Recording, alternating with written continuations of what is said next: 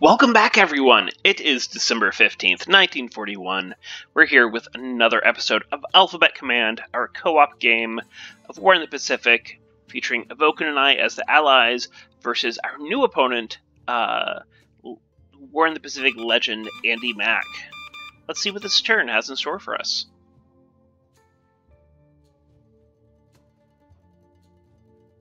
Our ASW action around here, around Osthaven. As these groups react to each other. They spot the subs, and then the groups move to intercept. Hopefully we'll see some combat reports because of that. Right now we just have a lot of movement. Back and forth here. A whole lot of movement. But no attacks, which is very strange.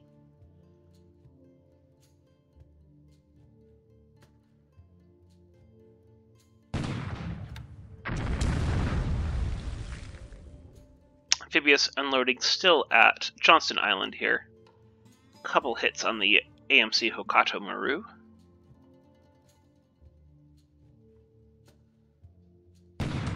And the second TF unloading as well.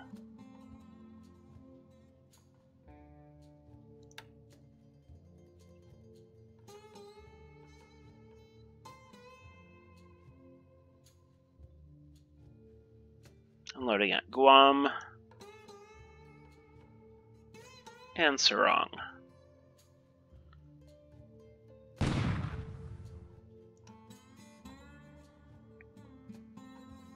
can see the carrier task force right here, moving to the southwest. Not sure exactly where he's going, possibly going to raid Sorayaba. I'm not sure.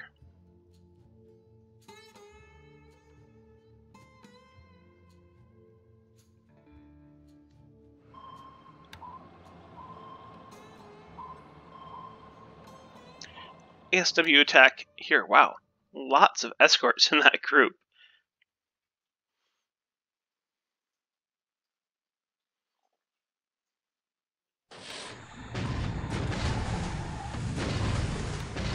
And the Tautog gets caught at Kona.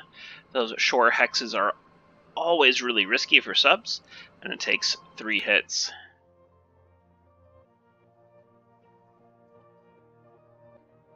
Onto the night air phase.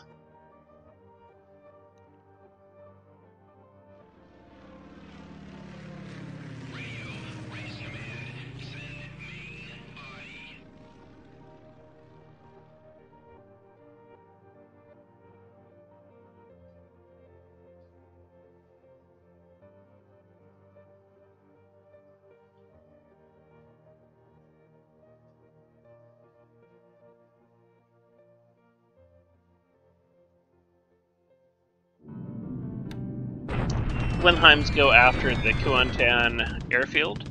The zeros there are making it difficult for us to actually do any damage, though.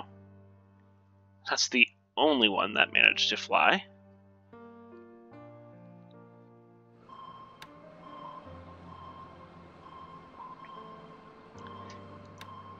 S-40 tangles with task force here in an ASW attack.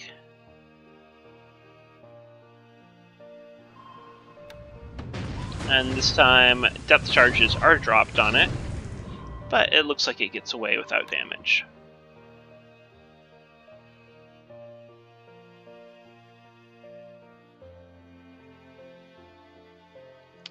So we have bombardment of Kandari.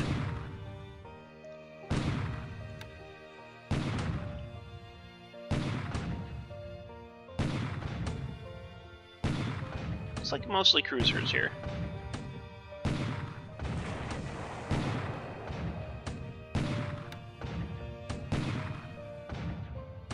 Not a lot of coastal guns firing back here, but really just minor damage. Some good runway hits he got there, but the ground forces aren't affected too much, and part of that is because the moonlight's only at 3%, so very, very little moonlight. Makes it tougher for those night bombardments to do damage.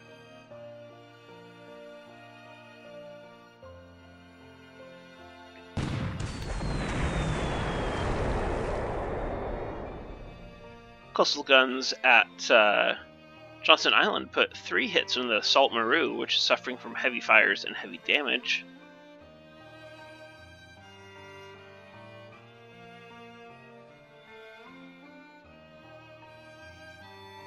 And we have a fast transport TF unloading at Kandari. This time it looks like our coastal guns get involved a little bit more.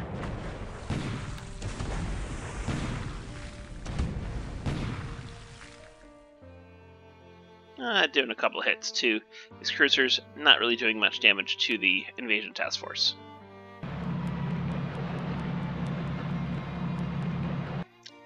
Very light casualties unloading.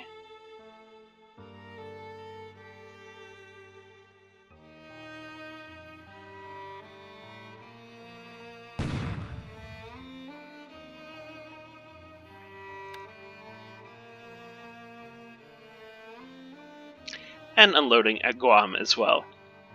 So, lots of this unfamous unloading, taking a lot of time here today. Sarong, Kandari, Guam, Johnston Island.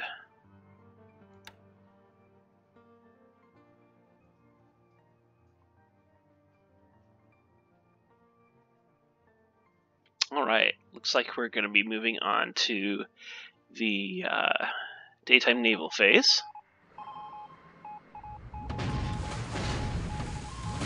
ASW attacks near Oosthaven again, where we have all these groups reacting to all these submarines. Looks like we are placing some hits on the I-163. Just one, unfortunately. Another attack on the I-86. No hits, unfortunately. And no hits on the I-156 either. And again, no hits. Good that we're making these attacks, though. Keeping pressure on these subs. 56 casualties there as they unload at Kandari. And some hits on this LSD, which is nice to see. On fire and heavy damage. And on this AKL as it unloads. This will probably be the last turn that Johnston Island is in our hands. I imagine he'll take the base today. Yesterday he took it from 3 forts to 0. Oh, S-40, unfortunately, is not able to land that torpedo in this group near Camera Bay. Looks like an invasion task force with all these LSDs, not sure where it's headed.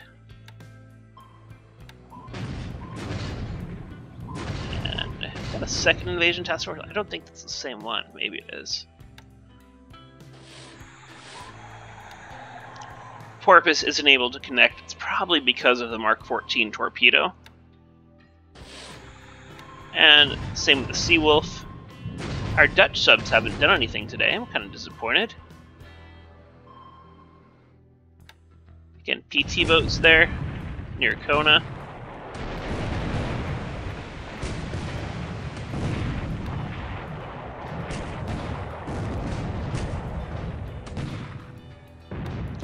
Evoken continues to try to get them among those invasion task forces.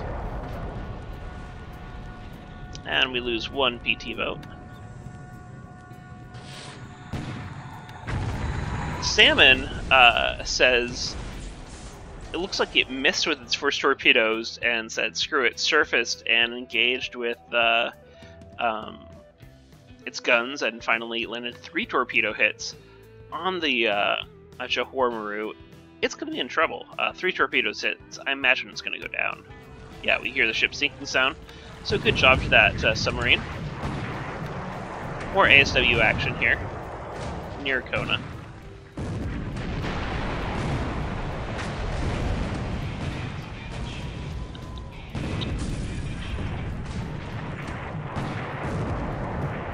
And yeah, those PT boats do not do well with that. The Seal also surfaces with some shell hits on the Kuretake Maru. This tells me that Evoken did a really good job in probably replacing some of these early sub-commanders with very aggressive ones, and then doing a good job. In the early game, the Mark 14 torpedo for American subs is such a hindrance that it's so important to put aggressive commanders on your American submarines so they actually surface and engage even if their torpedoes don't work. And that's exactly what's happening. Onto the air operations phase.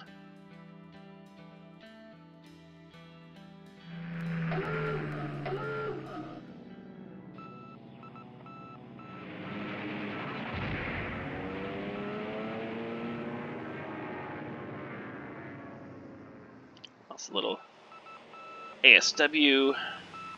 Looks like he has an invasion force right off of Borneo there, looking to go after Singkuang. And a little sweeping there at Malacca, taking out one demon. But I don't have much cap there, so he's not going to be able to pick up the easy kills that he did last time. I sweep Groot Natona. I thought that the carriers there were maybe going to protect that, but instead they're right down here near Singkuang, ready to invade. So I'm not going to be able to pick up kills with my sweeps either. Here we have some sweeps that are encountering some resistance. Some Oscars and some Tojos. Inconclusive there as my Burgoos do not pick up any kills. We have some Marines coming in as well. Maybe they'll engage. They do, though it doesn't look like it's going well for us. Yeah, we lose 2 planes, unfortunately. Are not able to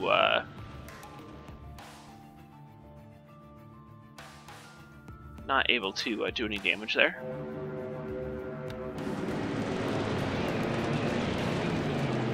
And another loss. Not sure why we're having such a hard time with these sweeps this turn compared to last.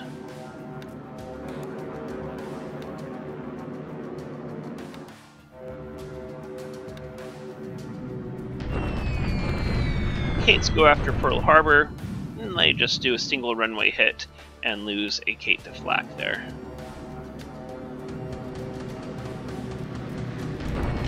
And wow, he has already stationed Japan's heavy bomber, the G5N2 Liz, at Kona, and goes after the runway there. Minimal damage, but the fact that, probably because of the severe storms in the Hex, the fact that he already has his heavy bomber with a very, very long range stationed at Hawaii is a little bit scary.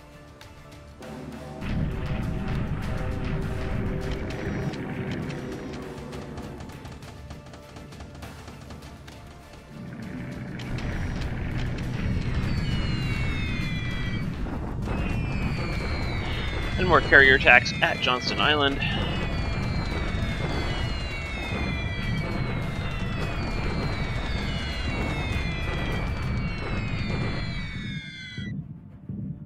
Lots of losses there. Look at all those losses.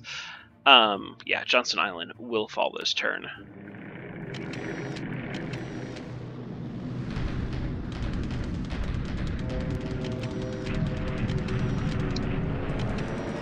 This time it looks like he's sweeping us, other way around here. Still not going well for us. Yeah, not able to do any damage. Oh, there goes a Tojo. There's another Tojo. But still, not what we like to see. We lose 5 aircraft. He only loses 2.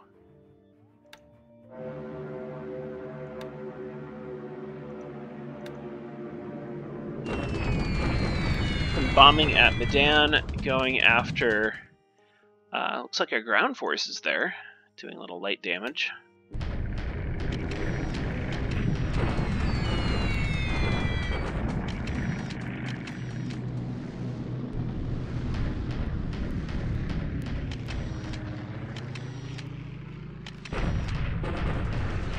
Lilies go after Quang Chowan, but without escorts, and they only do a single runway hit while losing 7 Lilies. Oscar sweep, taking out one of our Hurricanes.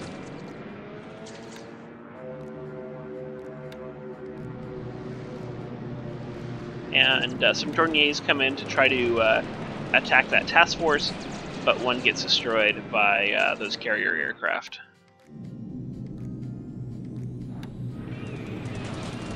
And again. And again. Yeah, none of them are getting through, unfortunately. Well-coordinated bombing run here at Vicenaloke. 213 casualties. A nice little job there. Oh, and this is not going to go well. After those sweeps, I hope to have really hurt his cap a little bit more than it was before these bombers went in. But now these wildebeest are going to be cleaned up. Yeah. Lose a buffalo and 2 wildebeest. Too much cap on the hex. Again, this time escorted by BR-697s. They might do a better job. Nope. They get through, though. Get through, and it looks like they are doing a good job. Going after the ships there at Sama. Looks like we lose 2 Glen 167s, 1 BR-697, and put 3 bombs into the AKL Nisa Nauru, doing heavy fires and heavy damage there. Sallies continue to go after Medan, to no effect.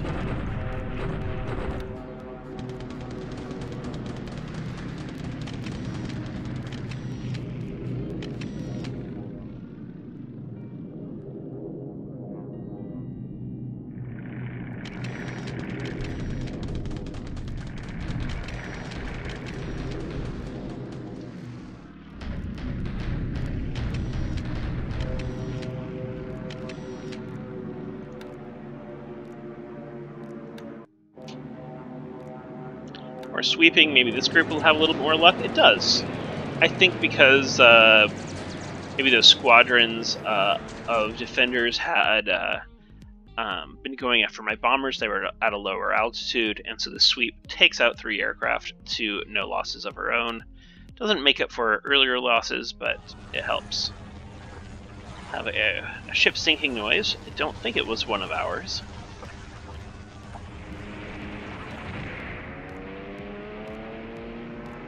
We're on to the PM air phase.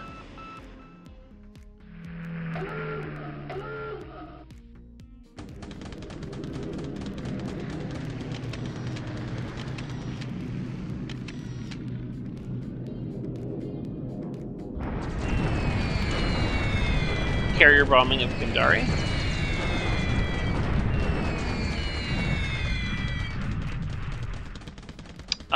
They don't seem to do any damage. And 2 of those Kates go down. That's nice to see. Be interesting to see if he brought enough to Gandari. Zeros this time are escorting this group, so they're not going to get through. Unfortunately, Catalinas aren't able to attack that task force. Betty's tried to bomb our ships at Raval and put 2 torpedoes in our mine later, Bungaree, and sink it. That's really unfortunate.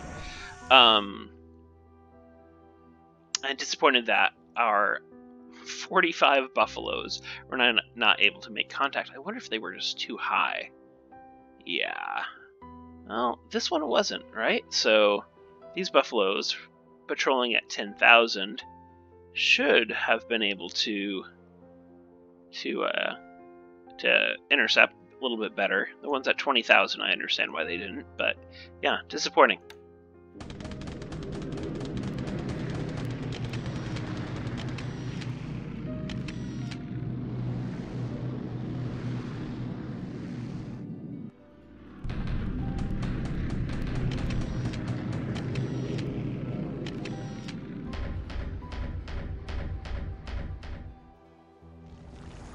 And that's it for the air phase, it looks like.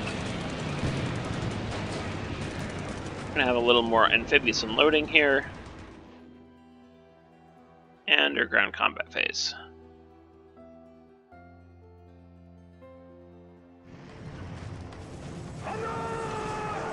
shock attack at Timalo causes our base force there to surrender. Wasn't able to rail down to Singapore in time, sadly. Deliberate attack at Hilo gets a 1 to 6 odds. So Hilo is holding out okay, which is nice. It is going to be low on supply. And once that supply runs out, Hilo will be in trouble.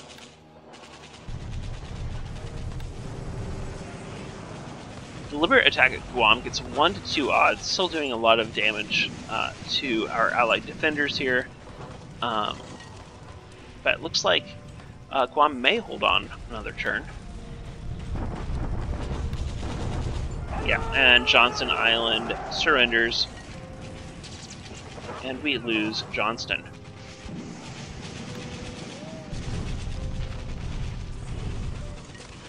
Sarong has a 3 to 1 attack. We take 55 casualties. Japanese don't take any. It will fall next turn.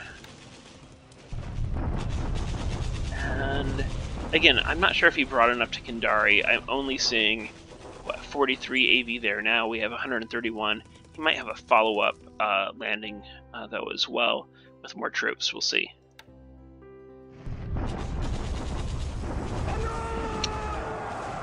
Oh, so it looks like a paratrooper dropped there at Malacca. That is going to help him out because now he's going to be able to use the rail line to head south to Malacca, saving a little bit of time for him. But really, it doesn't cut off any of my troops as they were already south at Johor Bahru or Mir Singh.